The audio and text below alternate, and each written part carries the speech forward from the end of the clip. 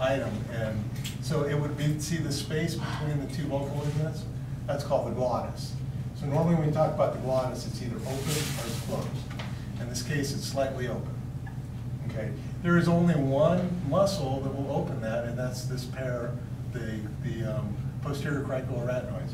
And that's important because the normal reflex, all the muscles close those ligaments. They shut them down so nothing can go down by mistake. That's part of the swallowing reflex. And if you were to paralyze these muscles or damage the innervation to them, you would not be able to open the glottis and you can't breathe. And then they're going to have to trachea. Okay? The other muscles are named based on where they attach. See these cross muscles here? They attach to the arachnoids on either side, so they're called the transverse arachnoids. And then we have these angled ones, or the oblique arachnoids. And like I said, anything that's not this pair is going to close the glottis, close the opening into the trachea. Okay.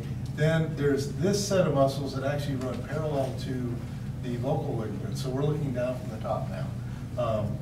And so this is the vocalis muscle, and that's the one that will slack. So that helps control the tension on vocal cords.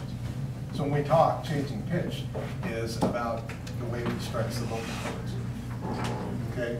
This is just showing you what each of the muscles do. So here's the posterior cricoarytenoids, the only ones that open. So the lateral and the arachnoideus, which is the transverse and oblique, both closed. Here's the vocalis. And then this is the cricothyroid, the one that tilts the thyroid. Okay? I think that's the only thyroid one that you have to know. This was just another example, but it's, I don't think you really need to worry too much. Here's what I was talking about with the glottis. If it's open, air can go through. If it's closed, it can't. And so by adjusting all these cartilages, you have a way to affect what the vocal cords are doing. We also modify voice with everything above it. So by making chambers bigger or smaller, or blocking air, you can modify. That's what speech is. But the tonal change is going to be from changing what's going on at this point right here. Okay, now when we get to this point also, there are actually two folds here, and you can't really see it because they're physically one above the other.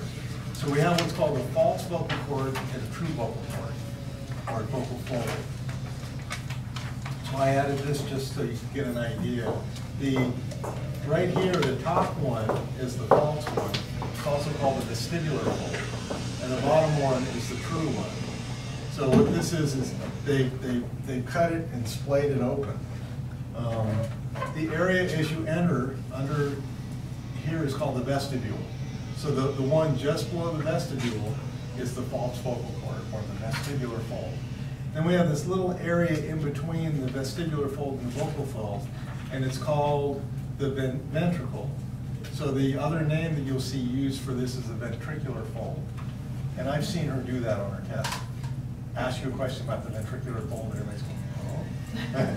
So I just wanted you to know that the ventricle is this little space between the two folds, and the folds are named after what's right immediately superior to it.